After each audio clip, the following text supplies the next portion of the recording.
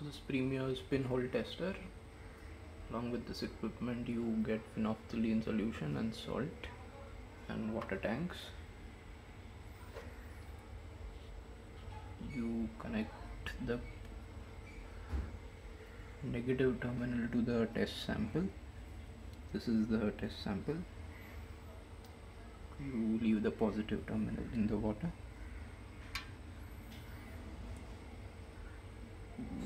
Press the start button, adjust the voltage to 12 volts.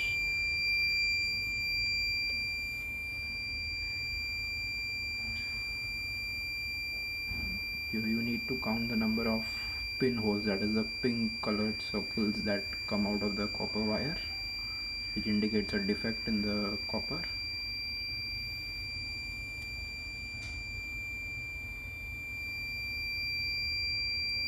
The buzzer sound is that of the test is on.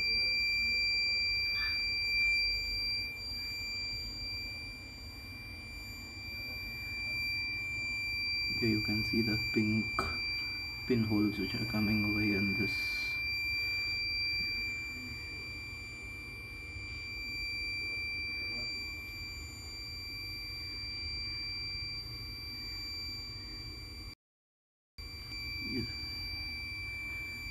Even in this area you can see a pinhole. Test is stopped after 60 seconds automatically.